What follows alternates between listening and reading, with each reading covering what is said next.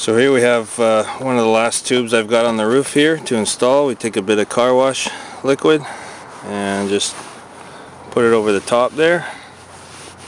Lube it up a little bit. We've got the heatsink compound on the end already. And now we're ready to install the tube, which slides through the bottom here first. So we take the tube, slide it through there all the way through.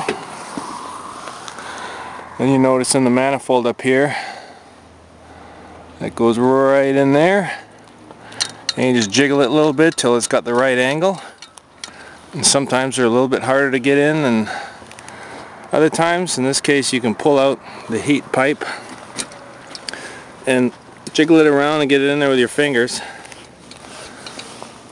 Then push that top part back in and go up slowly and twist as you go up. There we go. It's all set. You can see from the other tubes there, basically that's the finished position, so they tend to slide down by themselves. So what you want to do is get that cup on there as soon as possible. Don't walk away and leave the tube by itself, because that could fall off. The tube can slide through and smash the roof and pop the vacuum on the tube if you're not careful. So you basically just tighten that all up, and then you've got your tubes all set up. Here's a pump setup.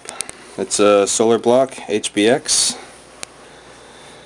We just have the tank temperature sensor right here because we don't have the tank hooked up yet. The tank is going in the far corner where you can see the copper loop there. Here's our baseboard radiators. That's our dump load.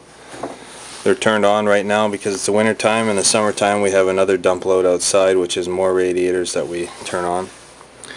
Here you can see the temperature is slowly increasing. I just got here a minute ago and it was 53 Celsius. This is the temperature on the roof.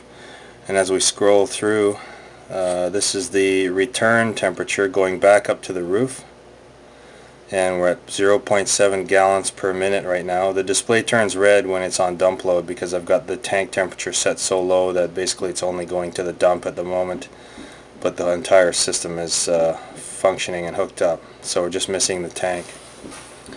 It's working really well. It's only 60 tubes out of 90 at the moment, so, and we've just got partial sun. Here's the system pressure. We've got a 12 psi pressurized expansion tank on here.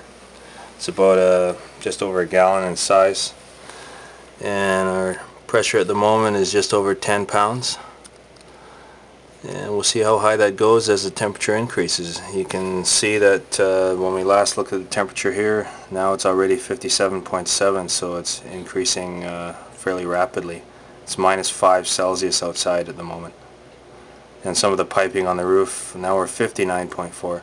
Some of the piping on the roof isn't fully insulated yet as well, so this is quite amazing to have this sort of temperature performance.